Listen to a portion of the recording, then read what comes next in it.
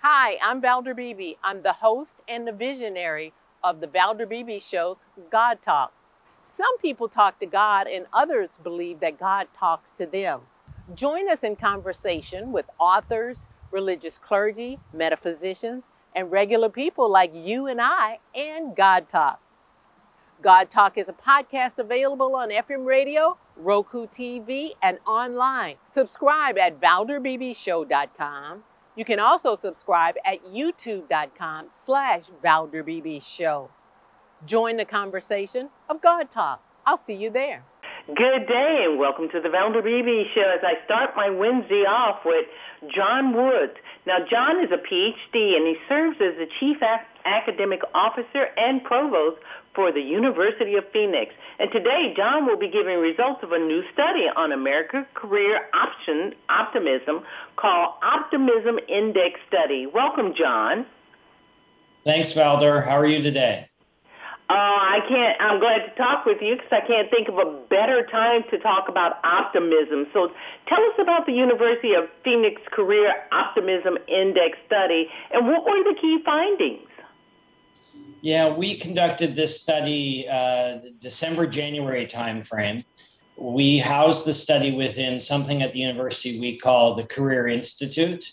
And it's called, as you said, the Career Optimism Index. And our goal was to measure American perceptions of their career prospects as relates, to everything that's happened currently the last year or so with the pandemic.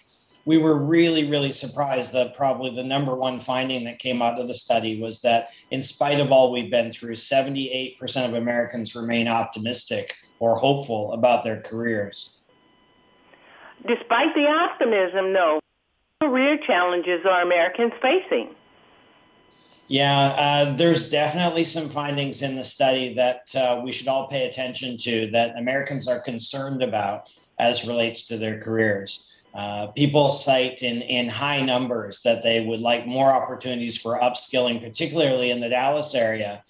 This number was higher than the rest of the country. So awareness of opportunities for upskilling, access to opportunities for upskilling, support from employers for accessing upskilling or training opportunities all came up a little bit higher in Dallas than the rest of the country.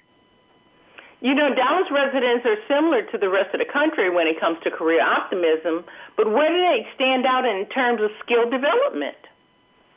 Yeah, it's a little bit higher in Dallas that our respondents report concern about not having access to those opportunities or feelings at 46%, in fact, that their skills are going to be outdated moving forward, and that might impact their career prospects.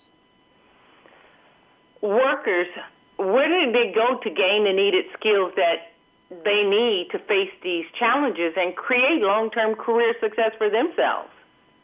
Yeah, there's a range of answers to that question, Valder. It can be as simple as networking and having a mentor, maybe somebody who's got the job that you aspire to have yourself in the future.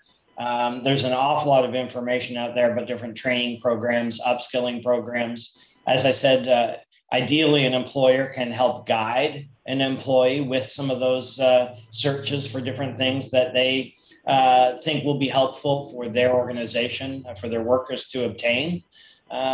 There's also an undercurrent in the study that people are in need of some emotional support, and the fear of change is pretty prominent. So just having a support network is key.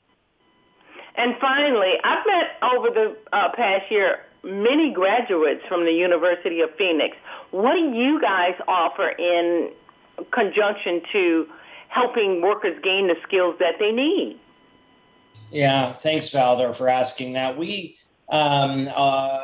really index our programs to job growth areas that we see in the future that are above average, according to the Bureau of Labor Statistics. We have degrees, we have certificates if somebody wants something a little bit shorter. And we've also launched what we call short burst learning or professional development courses These can be completed very quickly and are in some of the fastest growing fields like internet marketing and Scrum, agile technologies, and project management. So we have a wide range of things folks can check out from us as well. And I'm sure you can do it online also too, correct? Yeah, we've got campuses across the country, but as most of us kind of realize today, that with COVID, so much is being done remotely and online, and we've been doing online education for decades, so it's not something that we're new to doing, and I think it's been good for the University of Phoenix in some ways that we've been a pioneer in online learning, and folks have now had to move to that. It's been good for us to already have been there, we'll say. John, online, where do they get more information? Yeah, on our website, Valder, phoenix.edu/career-institute. Be able to find all the results from the index there, and start your search as well for upskilling and training opportunities that might be a good fit for people moving forward. John Woods, you represent your company very well, so thank you for being a guest on the Valder Beebe Show and talking about the Optimism Survey Index. Thank you. Thanks, Valder. Have a great day. Hi, I'm Valder Beebe. I host the Valder Beebe Show, broadcast on radio and television, and this is my phone pouch. My phone pouch is a great invention. It allows me to go hands-free, pocket-free, purse-free, even belt-free. Head on over to myphonepouch.com.